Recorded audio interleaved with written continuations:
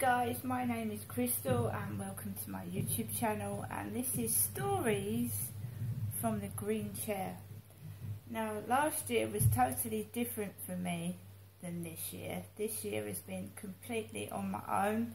Last year I went out many times to the seaside. One was Canberra Sands, but this is Friday the 1st of July 2022, 10:46 AM. Today I took it easy, getting up at 7:15 AM. Upstairs was up at 6 AM. I don't have kids to take to school.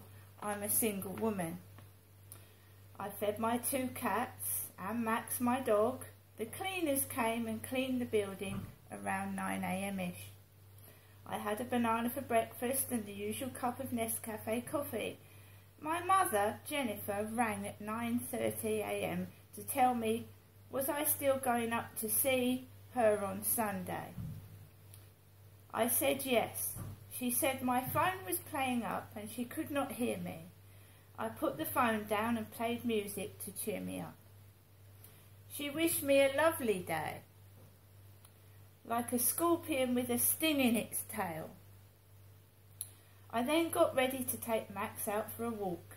On going out, I passed the cleaners and a blue dustpan was holding the back door open. A black van with LOB number plate on was round the corner. An old man was sat in the back of it. I walked past Common Creek Wharf. It was a guy called John that parked in Common Road car park and took me there in his blue Suzuki, with me in the passenger seat. Over 4 years ago now. I met him off Fever